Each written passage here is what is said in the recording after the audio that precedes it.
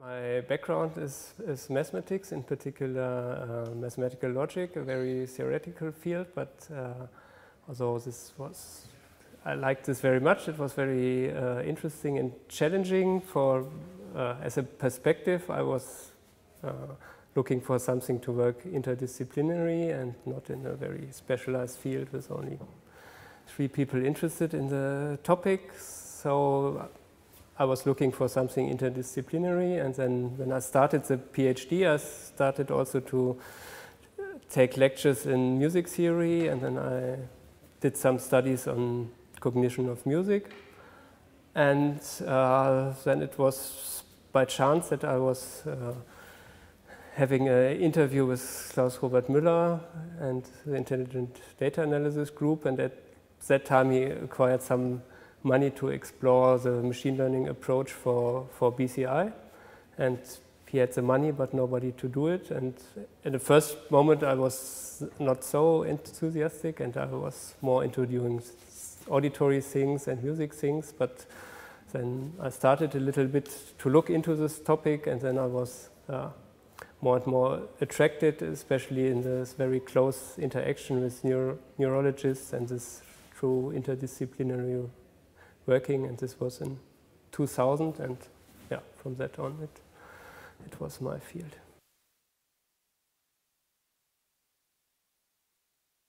Although there's real strong debate at some certain points, it's a very nice and social community, and at the meetings it feels very nice that you work in a field with so many bright and also nice people, and you can also talk about other things with them in a very nice way.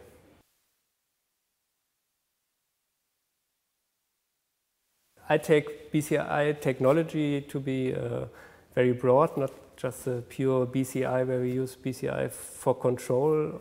Of course, there's also a very broad range of challenges. But in the first place, I would say that we have to demonstrate real applications where BCI is really of use. So there were so many exploratory studies and lab studies. So now we have to move out of the lab, and this is true for all kinds of applications.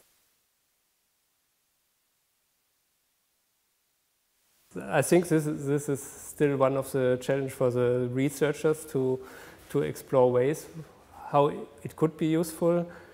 So one very hard challenge in the traditional BCI for control was to make BCI work for all kinds of users, where there was some progress, but still it's one of the biggest challenges that there's a non-negligible group percentage of potential users who cannot work with it.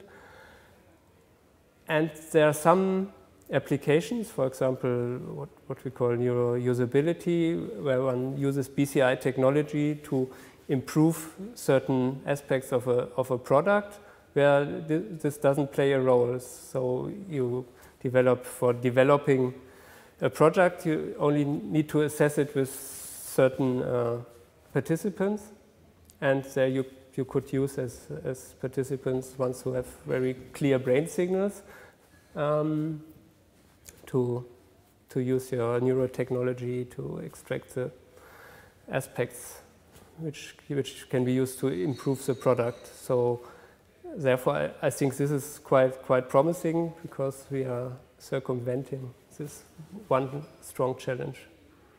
And as this challenge seems to be inherent in the EEG, that in some people you just don't get the signals from the sources you are interested in the EEG, and then you cannot do anything, I believe, with any method.